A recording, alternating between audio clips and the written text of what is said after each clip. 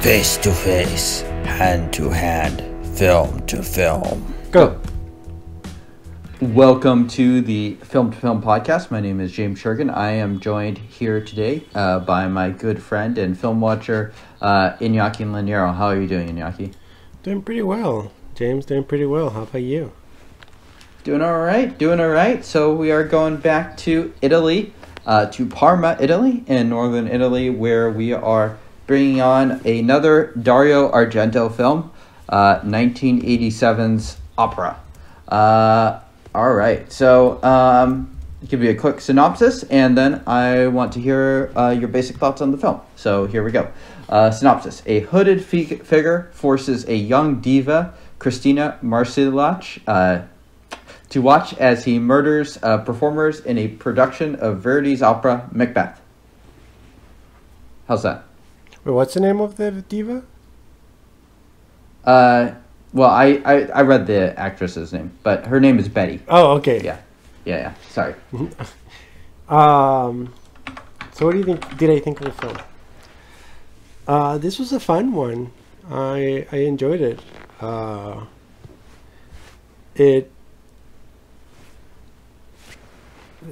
The plot kind of worked. And I say this because it's an Argento film, and I usually have issues with Argento plots. And I think this one was made sense, mostly. Yeah. No, I mean, I agree. There is a plot here that somewhat at least works, which is, more than you can say about some of the Argento films.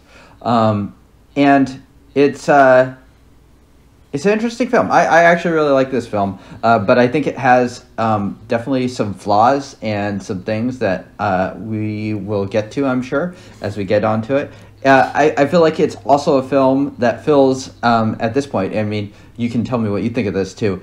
Now that we've watched, I think this is like the 10th Argento film we've watched on this podcast, 9th or 10th, something like that. It's a very, very Argento film. It's like you can feel his kind of fingerprints all over this film in just terms of like musical choices, in my opinion, occasionally inappropriate use of metal, the animals in the film. Like there are parts of this film where you're just like, oh, Dario, what are you doing here? I mean, this is so Dario Argento. Only one person would choose to make a film called Opera set in like Italy, in like these like grand classical settings, and then start playing like heavy metal music while someone's stabbed through the mouth. I mean, like that's a choice that only he would make. So yeah, I don't know. How did you feel? Did you feel like this was a very Argento film like I do? Yes and no. Or let's put it this way. Yes, I do think it was a very Argento film, but also I think this is Argento telling the critics, giving the critics a message as well. You in this film you do have your Argento stand-in, and this is a reaction to something you just said. So you have your Argento stand-in, which is also a horror film director who is doing an opera. And everyone hates his opera because he puts a whole bunch of elements that should not go in the opera. As Argento does the same thing of putting a whole bunch of elements that should not be going into, your classic old school European setting. I'm not sure if that's exactly what he wanted to communicate, but if that was what he wanted to communicate, of course, it fails in a couple of grounds. One being that there's a huge difference between making a film and an opera play. Although I actually would love to see that play.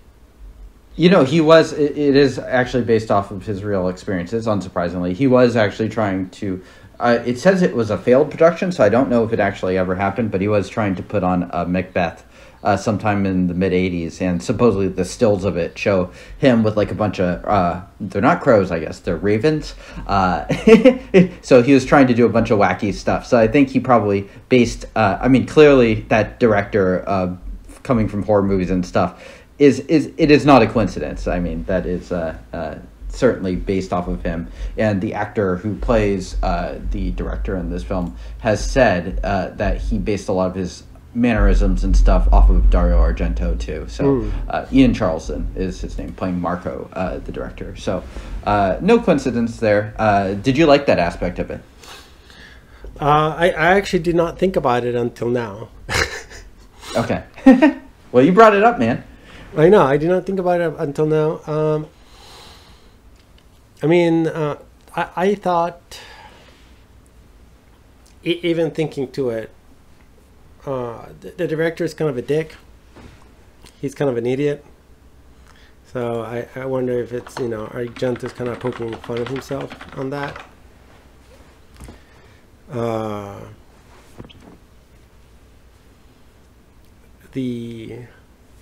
I would love to actually see that play because it does look like an amazing production.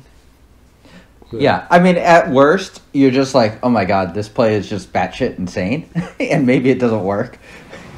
Maybe when he brings on like the metal band to be like the orchestra, you're just like, what the fuck is happening?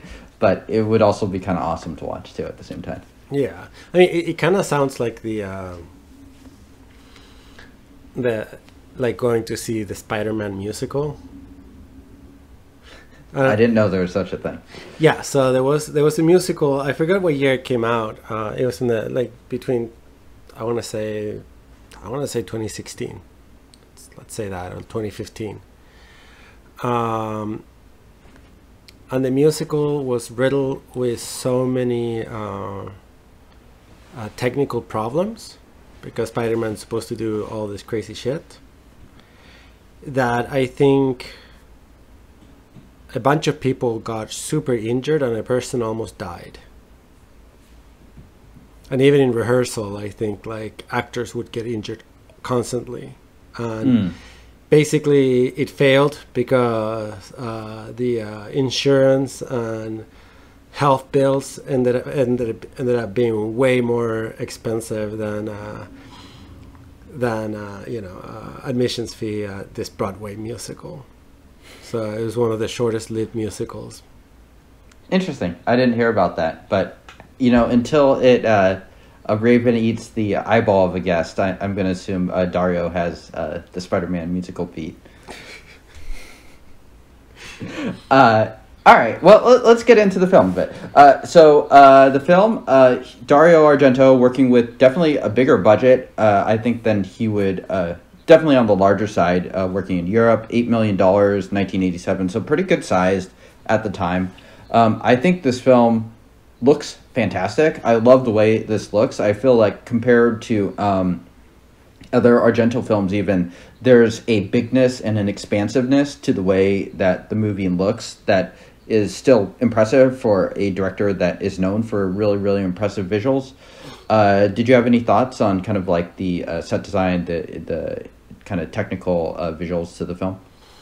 No, I mean, I echo that the visual and set designs were just really great. Also, great use of transitions. I mean, I think this is one of the films where it flows from one scene to another many times almost seamlessly, or even the transition itself makes it even bigger. I mean, one of the notes I have is when you first meet Betty, you're in her room, and then after she leaves, the transition from her room to the play or the opera, it basically is going from the room into the vent, out of the event, off the opera, and you get to see the entire actual stage. Of course, that's not something that he did, right? The opera house is the beautiful opera house in Parma.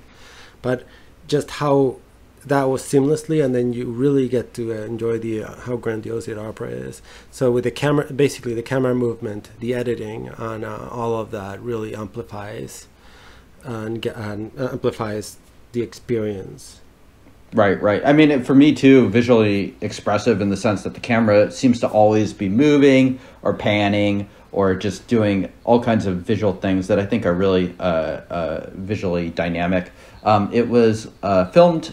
Argento has used a variety of cinematographers throughout the career, so I'm inclined to give a lot of credit towards Argento himself for giving kind of the films his unique look to, or at least having, like, he clearly takes a certain degree of control over that. But it was lensed by Ronnie Taylor, who won an Oscar for a film called Gandhi, which is not exactly the movie that I would think Argento would pull someone from, but interesting. And doing some of the special effects work, Sergio Stivolotti, who did a lot of work with Argento kind of around the time. And I think a lot of it is really well done. Even just like some of the interior designs, like Betty's apartment, I think looks fantastic. We see her with like her sound system, and there's like all kinds of books and stuff. And I just love it. And even her boyfriend, I forget what the boyfriend's name is before he's killed. It's like, it's almost, I think Betty calls his place almost a museum. And it's like, even just like the basic living places of these very young people, it might be a tad unrealistic, but they are very impressive to look at, and I love that as far as the setting goes. Yeah, the boyfriend explains why he lives in that mansion, and it was because that's his uncle's house. Yeah. I mean, you would assume the same for Betty too. Her mom being a famous opera person as well, probably she inherited some money or something like that. So I guess that's the reason. Which I guess. Fair enough. That makes sense. I mean, but her house is not that impressive. I mean, I wouldn't say that Betty's living in anything extraordinary. She's living in an upper class apartment. Yeah, but she's supposed to be 17. So I mean, for someone that's that young, right. So yeah, that's where the whole wealthy mom comes in. But I mean, but what I'm trying to say is that one did not strike me as huge, as opposed to the boyfriend's house. It was a fucking museum. I'm pretty sure they shot that scene in a museum. They just go into a museum, put a bed down there, and like, all right, this is your home now. Yeah. Okay. Well, I love a lot of it. You kind of remarked earlier on the Opera House, and it is a fantastic set. I love a lot of the shots just at the very beginning where we see a lot of just the people behind the scenes. Like, the film actually does a good job of just showing you like kind of the chaos and the complicated nature of putting on a show like this, where we see all the crew and stuff shouting cues, counting, things like that. And I love the way that is orchestrated in the film. And even the way just it opens, and we have kind of the point of view of the actress that is originally supposed to play Lady Macbeth, and we have like the point of view of her like throwing a fit and walking away before she gets hit by a car. I think it's just incredibly visually well done. Yeah, no, for sure. I mean, in the chaos part, I literally have in my notes, beautiful chaos in backstage. There you go. Yeah, I mean, even like the opening shots of like the crow and like the reflection of it, those are like something that I feel like Argento is like one of a few people that is gonna try to actually get real shots like that on camera. Yeah, no, for sure. It's funny how we say crow or ravens, because I to be honest, I don't even know. Like, the movie says raven, but they seem kind of small. Yeah. So I was they're supposed to be ravens. Yeah, I think they are ravens. I was listening to another podcast before this, and that was a topic of conversation. And if they are correct, they decided they were ravens. So okay. I mean, I did stop the movie for a second to watch a YouTube video doing a comparison between crows and ravens. Because I was like, this is bothering me because they really remind me of Seattle crows. Yeah, they look a lot like what I'm used to seeing too. I mean, so what was your conclusion? Did you think they were crows or ravens? I don't know. Even now I don't know, because so the and this is a full tangent that maybe we can skip in the editing, but like the crows have more of a kind of sound, while the ravens are more like a rap, like and in that sense, the movie had a raven sound. I mean, Craven. A raven sound. However, that can be done in post. Yeah, I mean, and these are all dubbed voices too, so undoubtedly those sounds are in post too. Yeah. Okay. So then, as behavior goes, ravens tend to be much more calm than crows. So like crows, don't stay still. Like they sort of bounce around and they move their tail a lot while they're like standing. Us cravens are more, calm. So I mean, I don't know. And then cravens are significantly bigger than crows. Crows are the size of pigeons, and cravens are the size of hawks. But again, I mean, these are all small things. I, at the end of the day, was unsure if they were ravens or crows. So maybe we can just say they're ravens. Like since the movie, that's what the movie tells us. So we'll take them at their word. Yeah, I would take them at their word. Okay, fair enough. All right, we'll go with ravens. Yeah. So what else about this film did you like? I have a couple things jotted down, but wanted to toss it to you to see if there were any things that really stood out to you as being highlights about the film. So I liked the some of the sound effects on the killing, especially when they're killings off screen or somewhat off screen, which we see a couple. So I like that. Generally speaking, all the scenes in the vent. I mean, there's the single track, the tracking shots in the vents. We'll break that one down later on. I think that is a fantastic sequence. I mean, that was quite. I was just kind of watching that without sound before we started recording, and it's quite a long sequence. But yeah, that one's definitely worth discussing at least. In terms of sound design and sort of like the sounds that happen, I also noted that too. And I was curious if you thought that this is like a new evolution from Argento, or if this is something he did before. I was not totally sure. I didn't remember sounding exactly, kind of having that same sort of like squishy sound that they do in this, in like his previous films, but I could be mistaken. I think this is new. And partly is because I think this movie actually had less gore on the screen. This, in comparison to other Argento films that we watched, this one, most of the killing is done off screen, and all you're seeing is Betty watching him kill his victims. That's the focus. The focus is her not trying to close her eyes.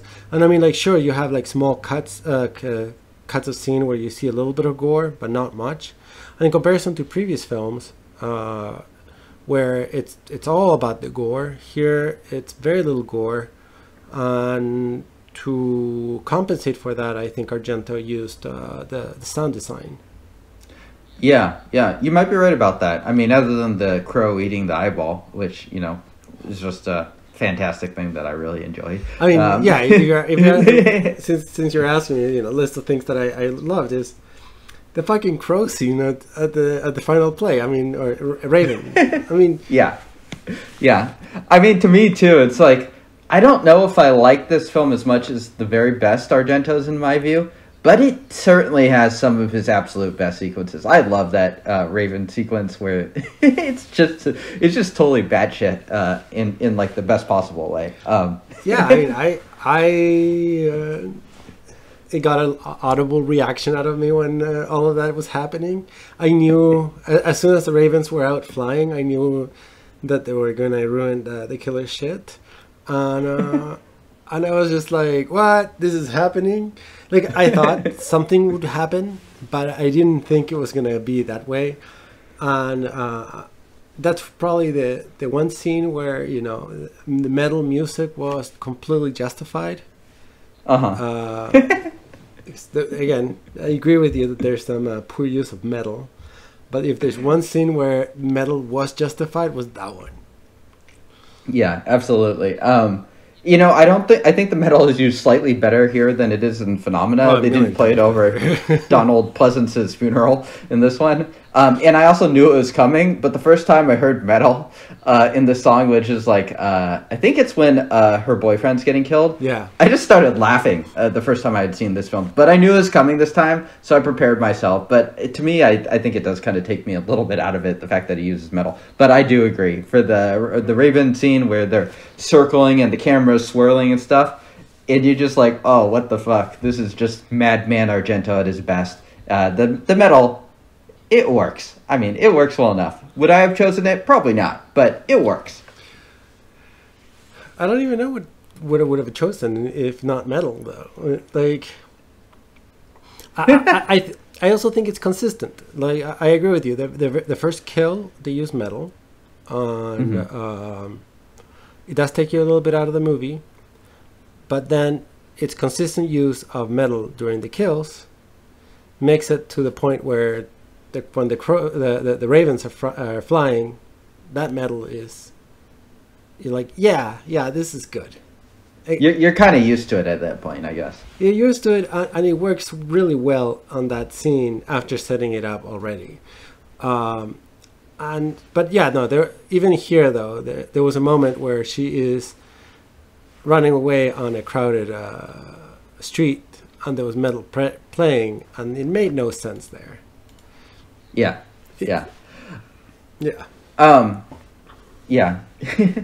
Yeah, the bird scene is just an awesome one. Sadly, I think the film goes a little bit downhill after that scene, but the birds eating the eye is an absolute highlight for me. I mean, he had to explain the plot, didn't he? Yeah. Well, very good. The sound design I also caught my eye. I had that in my notes too, and it was one of those curious things where I was curious to hear your point of view on it. And I think we both agree tentatively that it does have kind of like this new addition to it. And I think what you made a good point there, in just terms of like showing the kills, how we see a little bit less than you may have seen in the past, and he compensates for it with sound design. But yeah, it felt like just something a little bit different in Argento's work, and I liked it. I liked the way that the sound design is a little more exaggerated and stylized and squishy at points. Mm-hmm.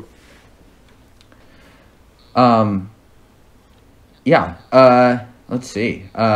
Anything else you really enjoyed? Otherwise, we can get into kind of some of the designs of the killer and a few of the scenes. Perhaps not enjoy, but it caught my attention. I think this is perhaps one of the most comedic of Argento's film that we watched.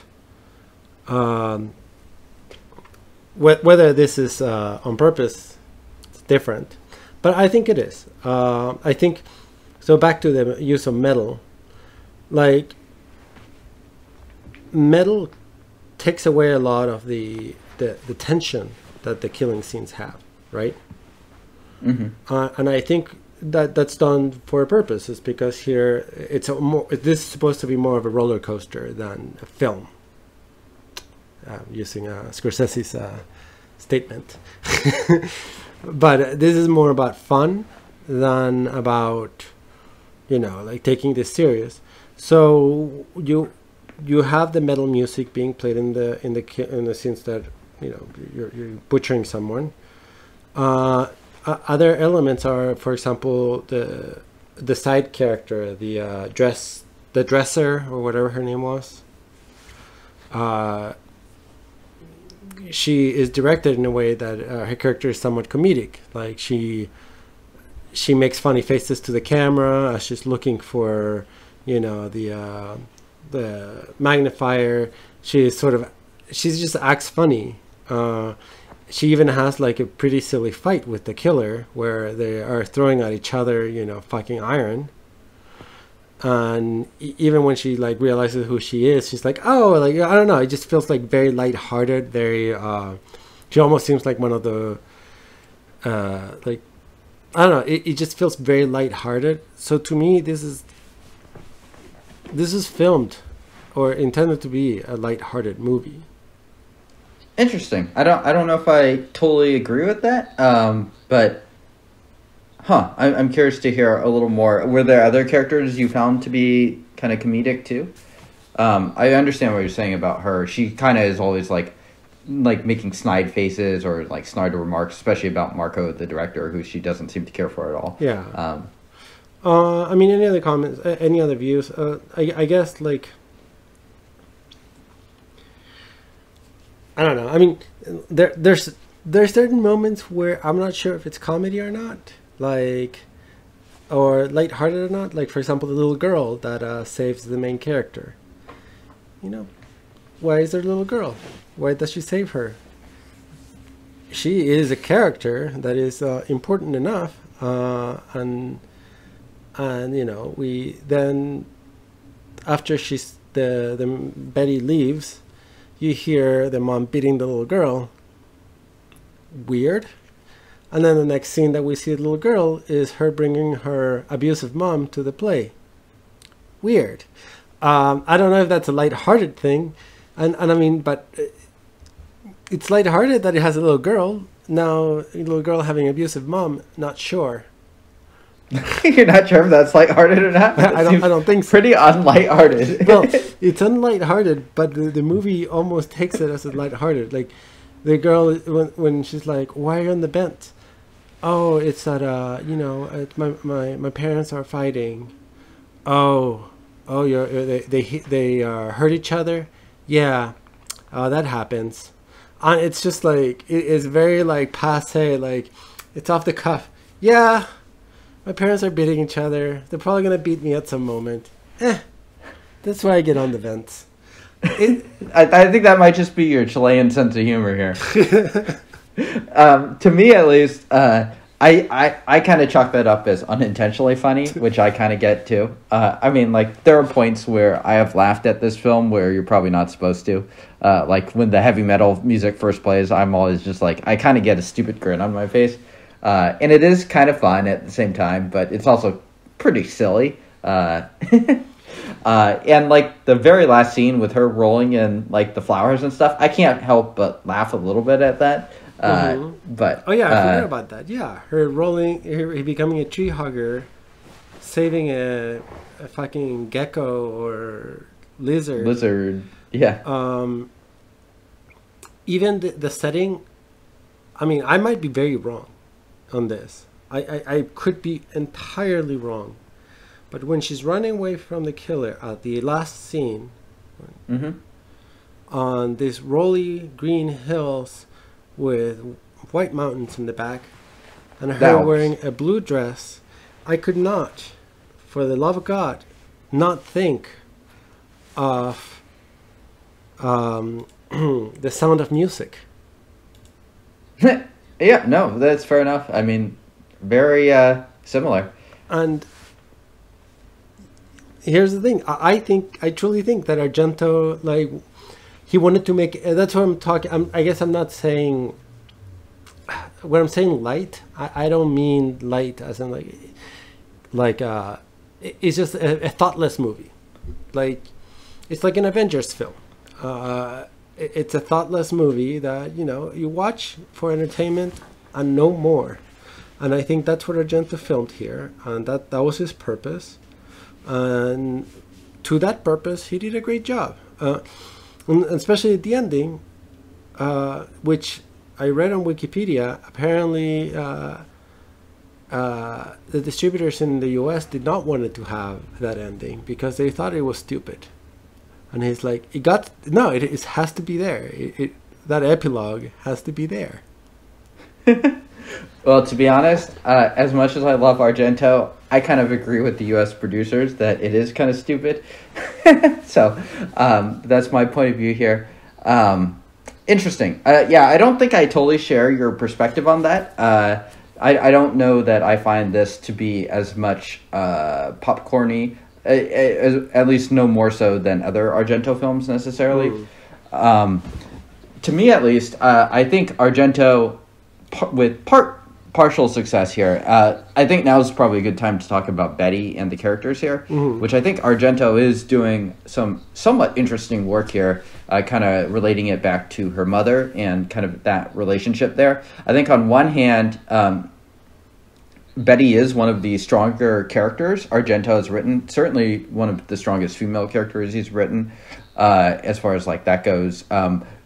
And also with a fairly interesting kind of like killer motivation to it, in the sense that he had like a relationship with her mother. So I don't know. I guess kick it to you. See what you thought of Betty. I thought the performance was quite good.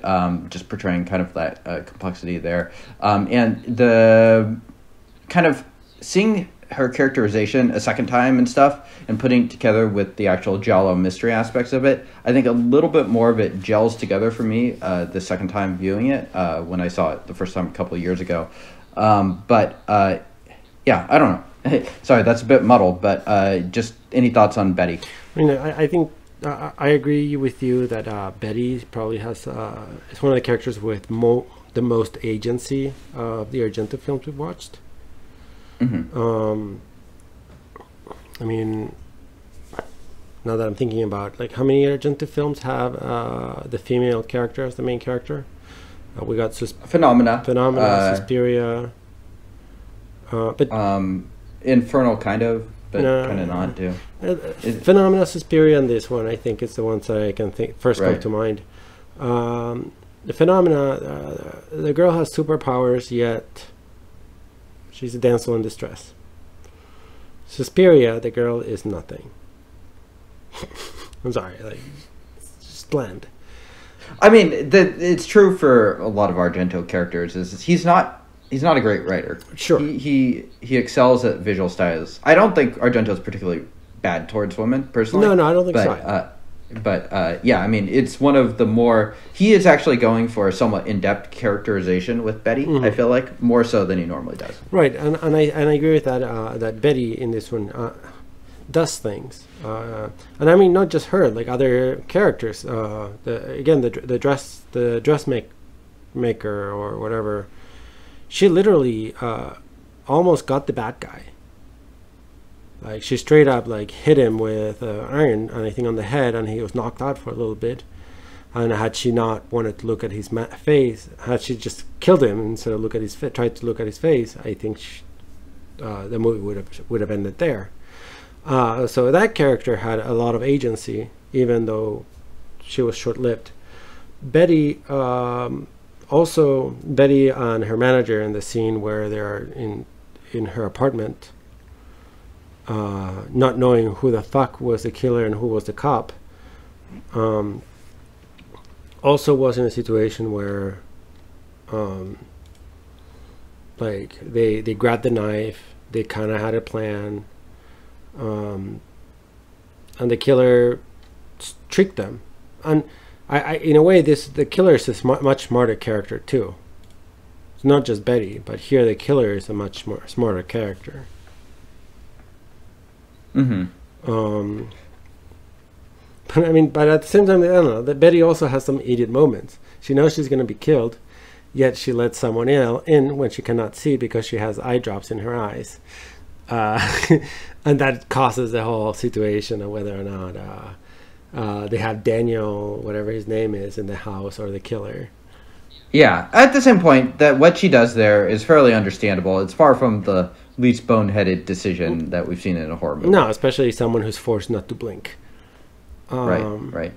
No, I mean, that's the only moment where I was like, okay, this is idiotic. Right. Supposedly, Argento was like kind of responding to the AIDS era. This film came out in 1987, so kind of, I'm not sure if that is exactly the hype, but certainly in that era. And so he was like focusing a lot on kind of like the coldness between people, where Betty is made to be more frigid. And like the mom's past and stuff like that is obviously the killer, who is the cop. So that's supposedly, or the director, who is called by one character at one point to be a sadist. Mm-hmm. So kind of showing sort of like distance in people's I don't know, not sure exactly how to describe that, but sort of different orientations and stuff like that within people. I didn't see that more in this one than in other movies. Yeah, I mean, I feel like it's not particularly well done as far as the theme goes, but it's done, and it kind of works as far as like our Argento theme goes. Personally, for me, I like this film, as you described it, like a popcorn film, where I enjoy like a lot of the sets and just the way it's designed and stuff. And for me, this is a more just like a very enjoyable film because it has some just fantastic designs and stuff like that. And it's not a film that I feel like the deeper themes necessarily work. I do feel like Argento is trying for something there in terms of the character work and in terms of some of the thematics there.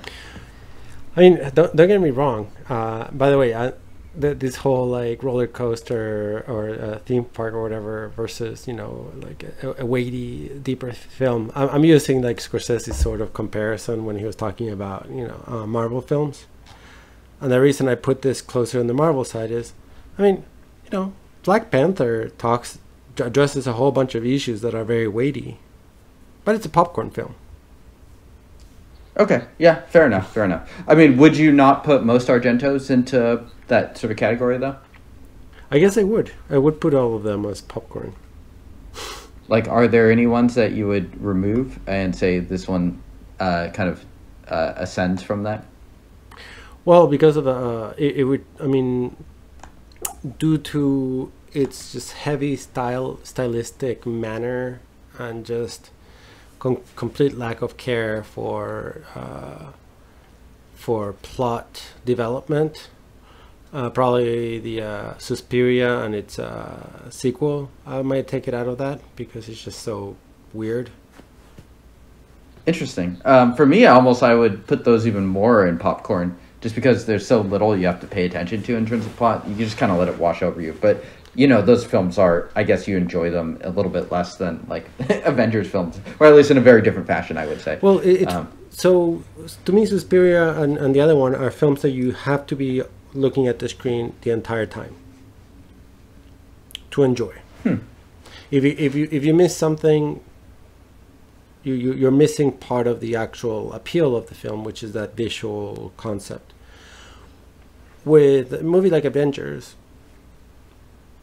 you could listen to the movie, miss some stuff, and sure, you're going to miss some action at some moments, but the plot is being driven by the dialogue. Here, your plot is being driven by a dialogue. I mean, if you look away, yes, you're going to miss some amazing shots of a good director, which again, the Avengers also they get a bunch of good directors to direct their movies. I mean, Taika Waititi, for example. But you can get the gist of it without missing much if you look away. Because the beauty of those films is the direction of the actors, the dialogue, the direction of how that should be played, and all that stuff as well.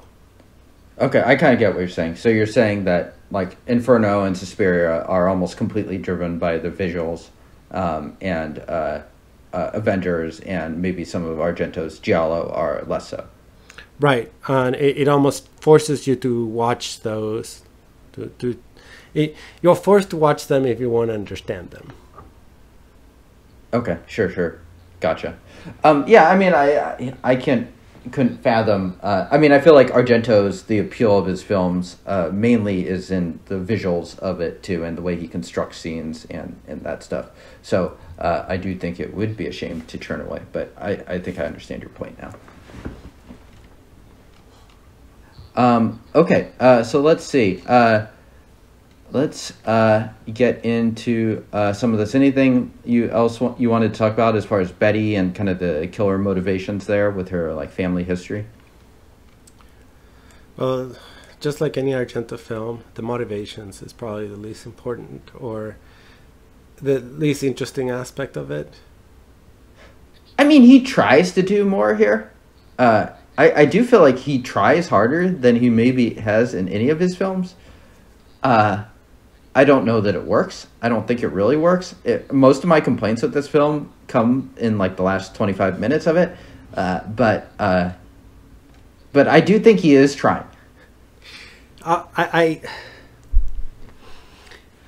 So this is one of those movies where the less I know, perhaps the better. The killer's a fucking psychopath. Good enough.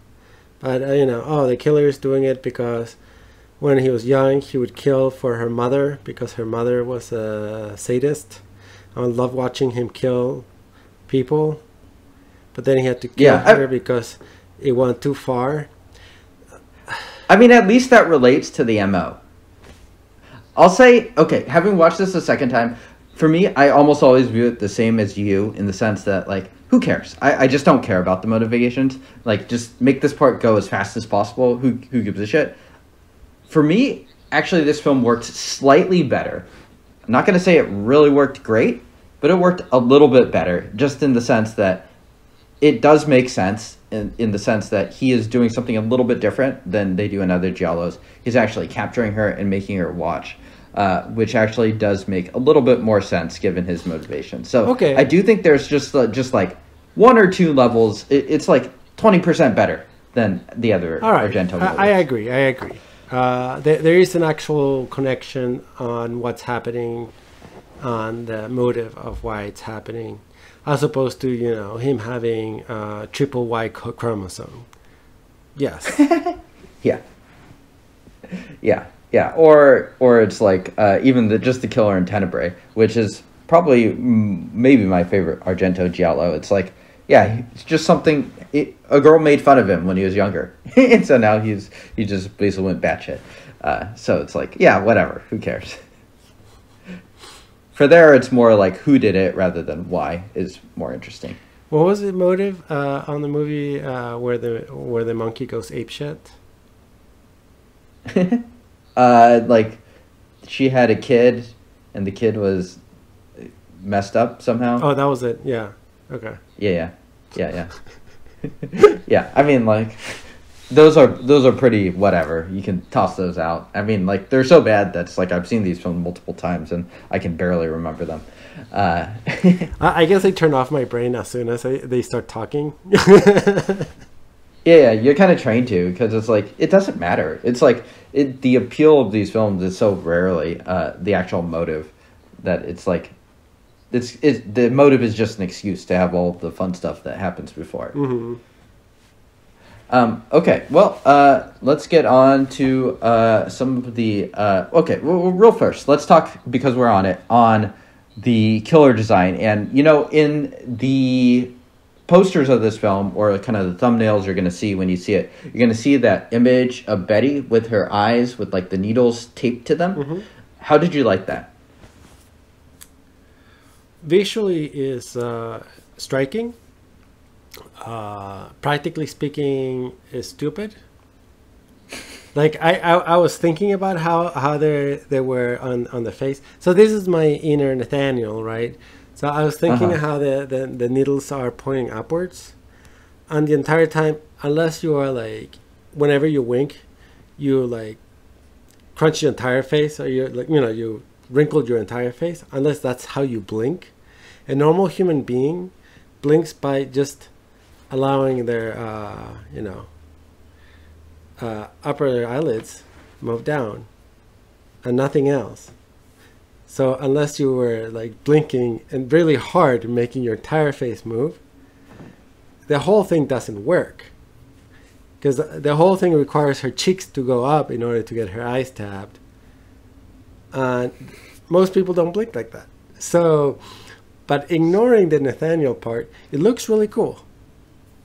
Yeah, no, I think it looks awesome. I think it's a great idea. Of course, if you overthink it like that, then maybe it doesn't work quite so well. But it's a great image of just seeing like the eye being held open like that. Supposedly, Argento was motivated by like watching people watch his films and like them like covering their eyes and stuff like that. So he is the person that likes to torture the audience by putting needles there and making them do it. But it's like just a great conception that just makes you like that extra 30% squeamish just watching the murders happen, just seeing Betty there. And I love the way that she's kind of like tied to kind of a pillar in the first kill, and then in the second kill where she's in kind of like that costume designer's place, she's like put in like the mannequin place. And they're just like some of I think the strongest visuals that Argento has come up with, and he is visually, I think, visionary in a lot of ways. Yeah, no, I agree, and I think when we talk about squeamishness, the first time you see him putting the needle contraption on her eyes, or like on her cheeks, technically, you don't know what he was gonna do, the killer. So you assume that he's gonna stab her eyes. At that point, you know, it is terrifying, and you will get very squeamish, but again, it looks cool functionally. It doesn't work that well. You know, it would have worked a lot better if you had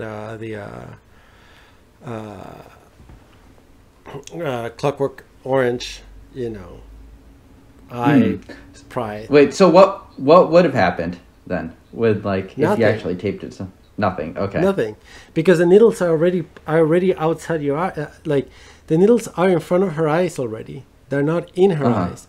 When you blink, your eyelids just go down, and your eyelids are very attached to your eyes. So at worst, it might stab part of your eyelids at the worst. You know what I'm saying? Like, Okay, sure. Okay. I'm going to try not to think about this so as I don't ruin the movie for me again.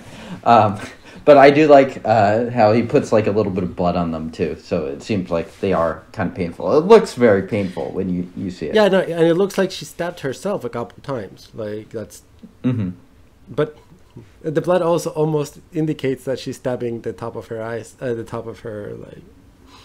Anyways, I know that I'm overthinking it. It's because I think this is a cool design, but at the same time, its functionality was questionable. All right, Nathaniel, you can go back to Anacortes now. Okay, so let's see. In terms of sets, I have a couple of them picked out. For me, at least, the highlights were the birds, which we've kind of touched on already. Thought that was one of the great ones, and then the ones where we have like the detectives coming in, and we're not sure which one is like on the right side. And that whole sequence. Were there any other sequences that you had highlighted in your notes? And I also have the conclusion highlighted for bad reasons.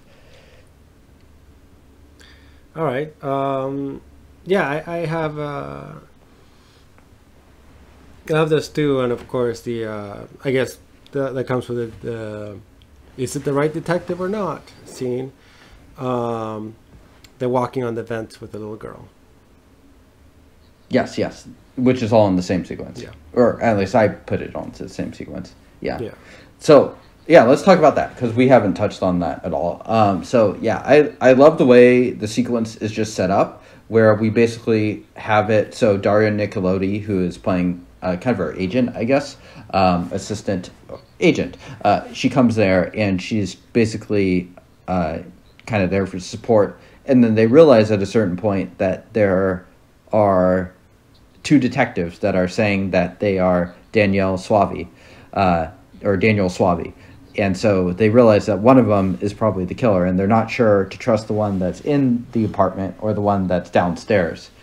And so it's just at some point the lights get cut, and then there's like it just does a really good job of being very, very patient, where she's got to get the phone at one point. So she's trying to like hook the phone over because it's kind of like in this dark room. And somehow Daniel Suavi, at least the detective that is in her apartment, disappears at one point. So we just don't know where he is. So there's like this great sense of danger where it's like, is he in the apartment? Is he outside of the apartment?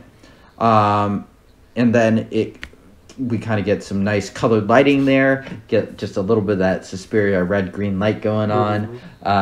And then we have this great sequence where she's trying to call, and we get the gun to the eye hole, which I think is one of Argento's great kills, definitely one of the most notable ones here. What did you think of this sequence up to that point? It's beautiful. I mean...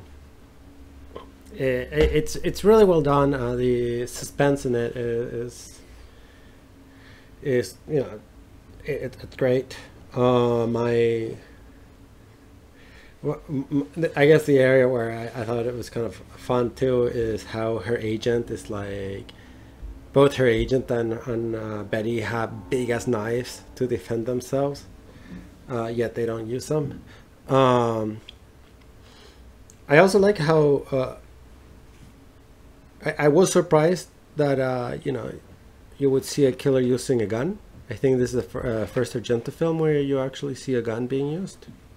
Right. I mean, it's usually very... I mean, I think Argento usually likes to kill people in much greater style than that, but he came up with a very creative use to make the gun death very effective. So, yeah, I think it's...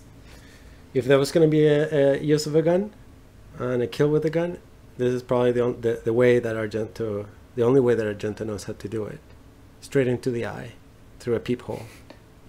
Yeah. I mean, it was really effective. I mean, you can kind of see it coming if you really think about it.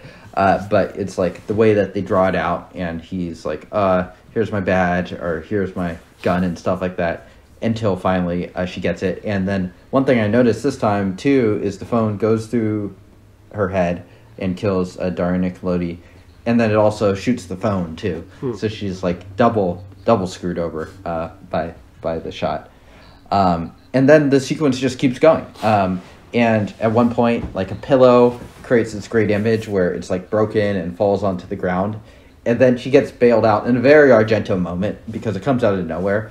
And if you are used to Dario Argento's work, you kind of forgive it, but it's kind of like what the fuck just happened? Where a little girl comes out of the vent and tells her that she's constantly watching her and watching her sing, and says that she has a beautiful voice, and she basically bails her out by going into the vents, and they crawl away. But the sequence is not totally over because she still gets swallowed there, still draws it out very nicely before she goes into the little girl's apartment. We know the killer is following her into the vents, but they do manage to escape that way. So, I know you had the vents highlighted, so gonna toss it to you. Any thoughts? Well, it's a really, I mean, the vent design is just it's both grimy but clean. It's kind of, it's kind of pretty because it's an old building, and how it's a single tracking, that single tracking shot of them just walking through it, with both the suspense but also the little girl explaining how, she gets beat by her parents. All of it just makes it so off-putting that it really attracted me. Yeah. Did you like how the little girl's apartment was like totally green? It's like teal, or yeah. I'm not even sure what shade. Yeah. It adds to the lighting, though. It certainly does. I'm sure that was the only reason for it too.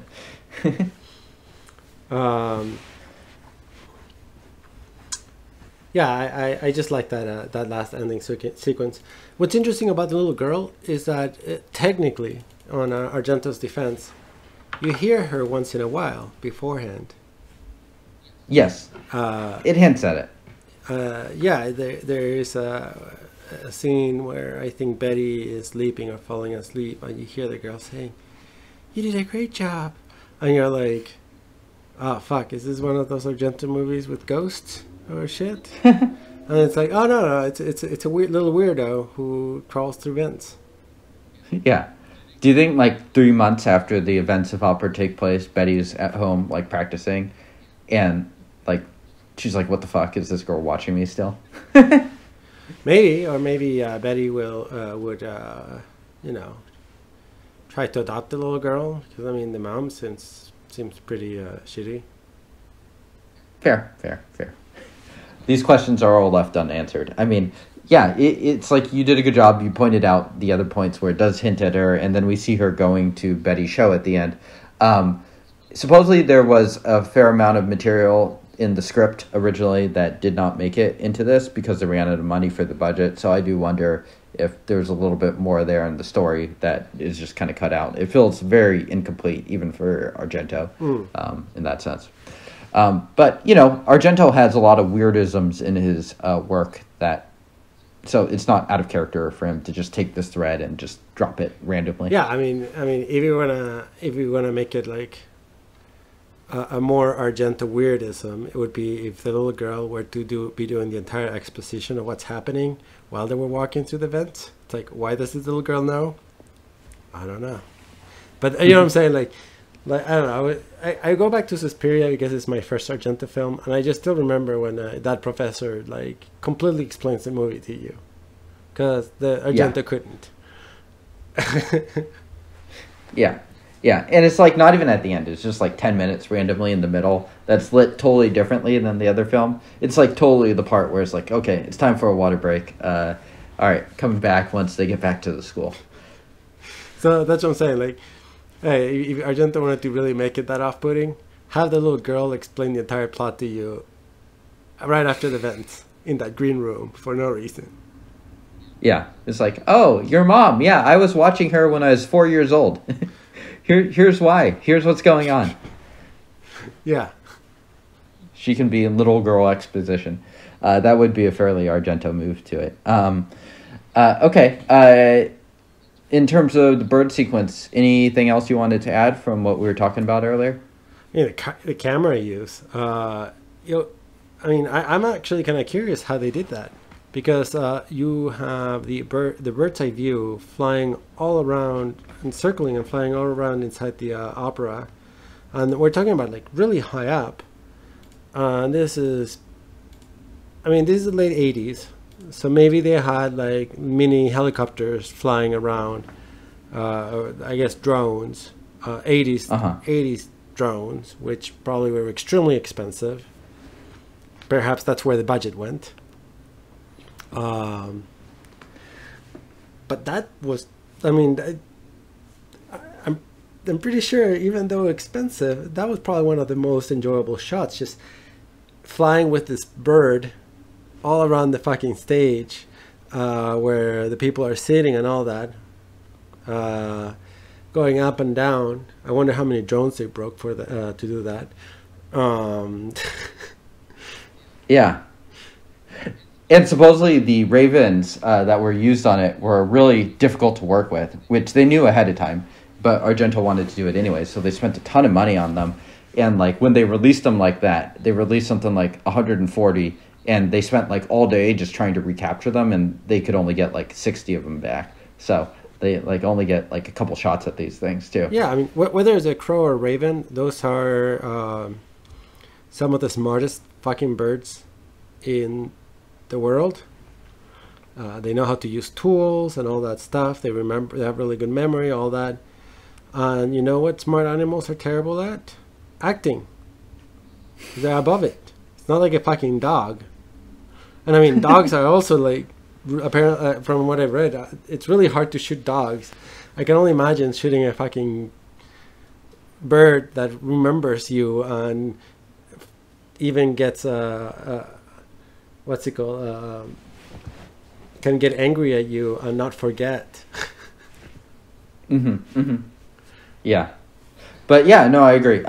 Technically, this film is a marvel, and I think a lot of the shots that Argento planned look fantastic, and the bird's eye view and like the swirling cameras and stuff like that. They're fantastic. I guess another scene where, to me, was comedic, but perhaps I am just messed up, is when the birds were attacking the killer.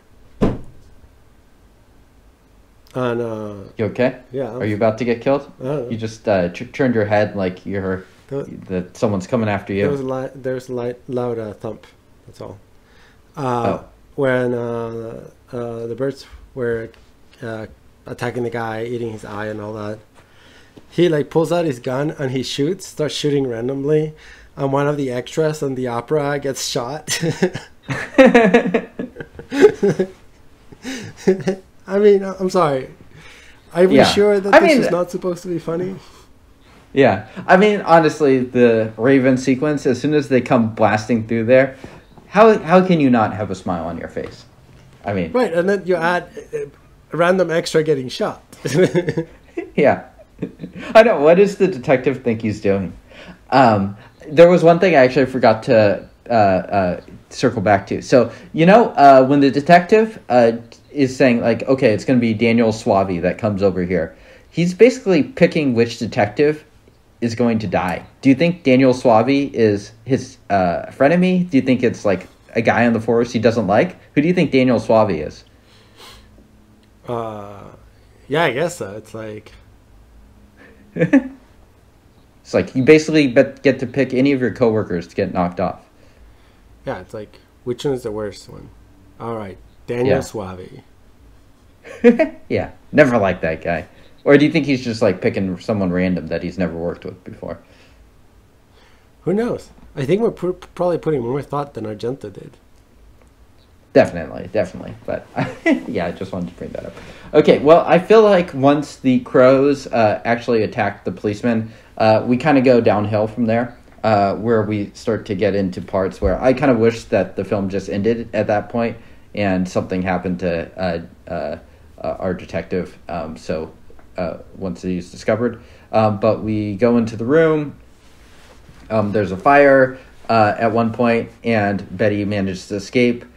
He stages his own death with a dummy, which is kind of one of those head scratching moments where I think Nathaniel would have an aneurysm if he ever saw this movie. And then we go to the Alps, which is kind of another fairly bizarre sequence that is beautiful to look at, where Marco gets stabbed, but Betty kind of has her own agency and manages to trick the detective, and he gets caught. Yeah. Any thoughts on post-Birds sequence? I kind of wish she. I just, these are the moments where you sort of wonder, like, okay, motive. Okay, there's the background motive, but then, like, what does he want now, the killer? And he was, directing her how to shoot him. And that sequence was itself the sequence where she's blindfolded, holding a gun, following his directions. That part actually was sort of interesting. The camera movement on the gun, like tracking the gun as he's saying left, left, no, right, no, left. Interesting. Did not hate. Yeah, that. I agree. That makes sense. Yeah, that part was still, the film hadn't fallen off the rails yet for me. I mean, it was like literally she shoots, and that's when it falls off the rail to you. So, yeah. After that, I mean, even at that moment when everything is burning, and you have her try to figure out how to escape. I thought that was still interesting. Just getting the key, first getting the gun, shooting the door, not enough bullets, get the key is kind of too hot and it breaks on the doorknob. All of that, it's very lovely moments of suspense, and of course she gets saved. And yeah, had it ended there, I think it would have ended in a, had it ended in a freeze frame, Another fiery freeze frame, classic Argento ending. Yeah, I think we all would have been fully satisfied. But then there's the epilogue that I'm assuming you want to talk about. Yeah, did you have as many issues with it as me? I thought the dummy thing was just, I mean, I'm usually very forgiving as far as plot and plot holes go, but I just found it to be pretty stupid, if I'm being honest. I just love how they played it. Like it's like, oh, and apparently it was a dummy. Like that's the news. Yeah. And then there's this flashback scene where it's sort of portraying him throwing the dummy in, and it's like, yeah, it's like, what? Like, we don't need. When? How? Yeah. I mean, as I said, I'm pretty sure Nathaniel had an aneurysm and he's not recovering from that moment on. But truth be told, I guess I didn't care. Like, I mean, it was one of those where it's like, what? How? Okay, I guess. Yeah, it's like, whatever. Yeah. And then the Alps sequence, I think, is well filmed, but other than that, it's just so silly. It's like, they get the news, basically, and Marco just comes to the window, he's like, Betty, run! As if they know that the killer is there. I guess they do know somehow, I forget how it is. Oh, he's like, I don't know if it was his girlfriend or whatever, but she's on the floor, I think, dead. That's how he figures out. Okay. It's like, oh, the killer's here. Yeah. And for me, that's just like an extension of the dummy. And I do wonder if maybe Argento running out of budget here made him like truncate some stuff. But I think it's a pretty bad ending, in my view, at least. I mean, all right. So if we ignore the dummy, the switch between the person to the dummy that's burning and that magically disappeared, or fuck it, he had teleporting abilities, whatever we want to say. I thought I actually liked the fact that she was able to trick him and beat him. I thought that was kind of nicely done. And then, yes, sure, that the whole random cops all being there, even though why would they know that he's there? I mean, all of that makes no sense. I think it would have been really lovely if she tricked him, and as she's behind him, she just fucking kills him. Yeah. It would have been nice if she tricked him in the scene at the opera house rather than having to go all the way to the Alps again or something like Sure, that. but I'm not... So I'm just trying to get out of the dummy, too, because I think the dummy is so stupid. Okay. I'm looking past the dummy. My inner Nathaniel is capable of staying quiet in my head. And past the dummy, we have a lovely scene where I think could have been much stronger if she had killed him. And then the cops arrive after that, and they know he's the killer, so she says that she's self-defense, and then, she goes into her tree-hugging mode. And, I think you do all of that, and personally, I think would have been a slightly better movie. I agree. It would have been better. Yeah. I mean, it takes a lot to get me to become an Nathaniel, and this movie almost makes me become a Nathaniel at the end. So I think it must be pretty bad. Okay. All right. Any last words before we get on to conclusions of who won? I'm just looking. One line that I did find to be funny was when they were briefly talking about Betty's frigidness. The director is like, "Oh, I always jerk off before I film a horror scene," or something like that. Oh, I was going to talk about that too. Yeah, yeah. You're going to be like, "Oh, that's how I prepare for the podcast." Well, so the director was basically calling her a whore because I think she's an alto or soprano, and he was saying, "Oh, all sopranos." He was like, "Trouble in love," and she's like, "Love? Why do men always think that when women have a problem, it's about love?" And then he says something, and she's like, "Oh, you think that all the sopranos are whores?" That's a myth, It's a myth that sopranos have sex before singing an opera, and you're like, what?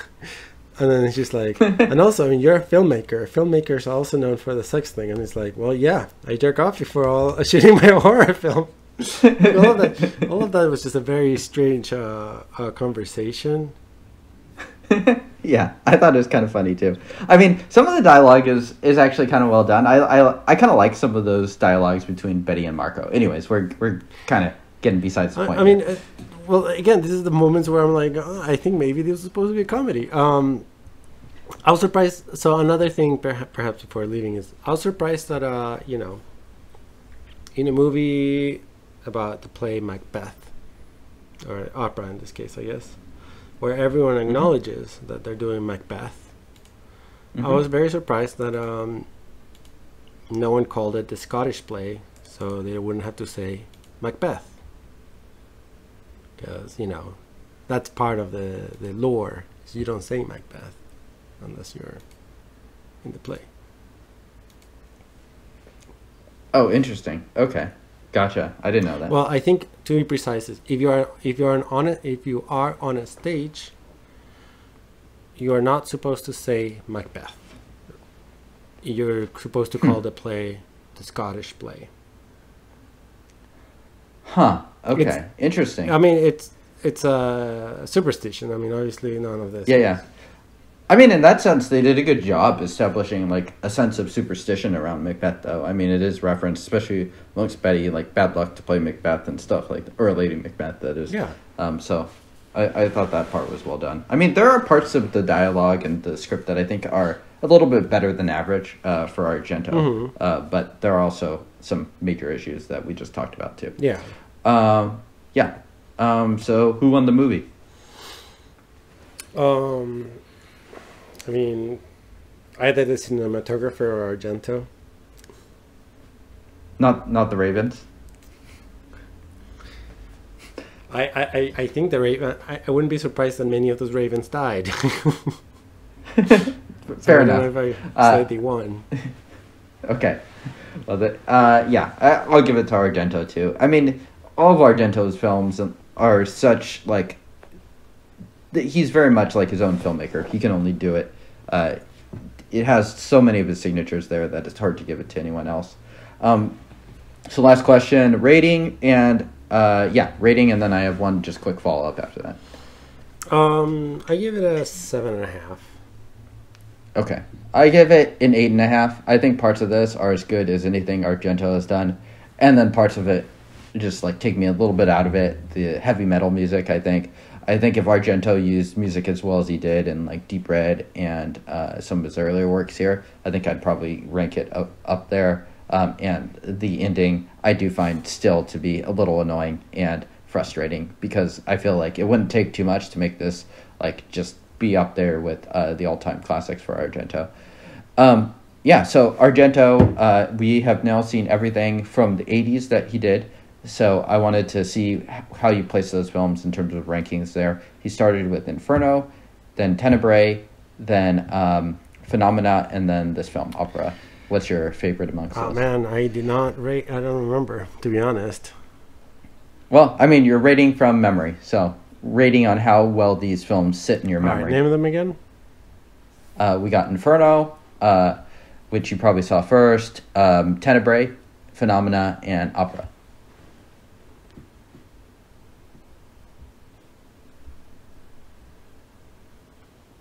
Do you have a least favorite amongst those? Which one is Tenebrae and which one is Phenomena is the girl with superpowers. Which one's Tenebrae? Jennifer Connelly.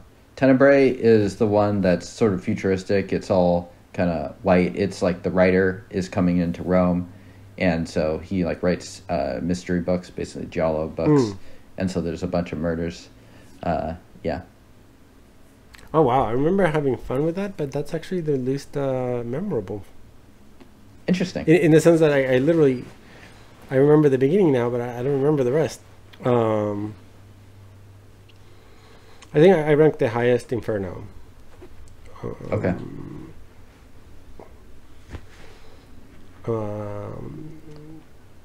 I mean, that says something too, because Inferno you saw the longest go, and it stuck with you the longest too. I mean, to be honest, I also don't remember the plot that well, but the imagery is very stuck in my head. Inferno has a totally inconsequential plot, like Yeah. even more so than Suspiria, I feel like. So who Yeah, cares? no. I mean, I don't know the Like, plot I of just Inferno either. Yeah, I just think of all the underwater scenes, the crazy Yeah, eyes, yeah, yeah. the hairy arms, oh, and the burning down with the terrible costume. All of that very memorable. Yeah, it's the Yeah, highest. yeah.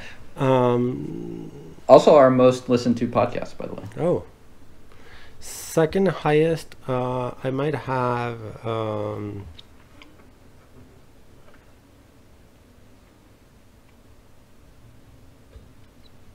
Tenebrae probably, even though I don't remember very well. I don't remember having any issues with it. And then this one, I think it's tied with the other one with metal music. Phenomena. Yeah. Yeah. Yeah.